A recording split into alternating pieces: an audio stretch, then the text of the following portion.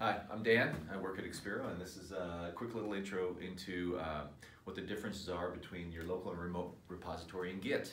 So you've got your remote, which is where the server is hosted, GitHub, Bitbucket, and then local.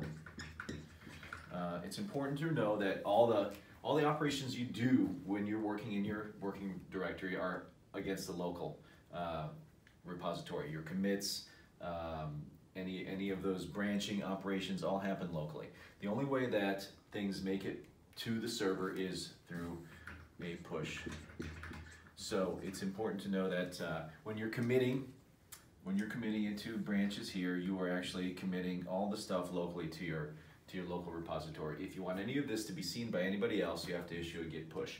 That will push all of your local changes up to the server and allow people to see those changes.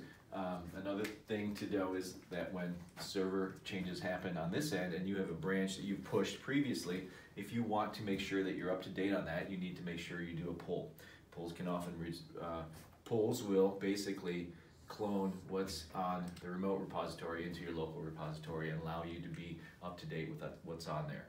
So that's the difference between the remote and local repositories. There is a third pull-like operation called fetch. The difference between a pull and a fetch is a pull will actually merge into your local working repository the changes that come from the server. A fetch will simply fetch the latest branches and information from the remote to the local without affecting your working repository. So that's a quick little introduction about the differences between a remote and local Git repositories.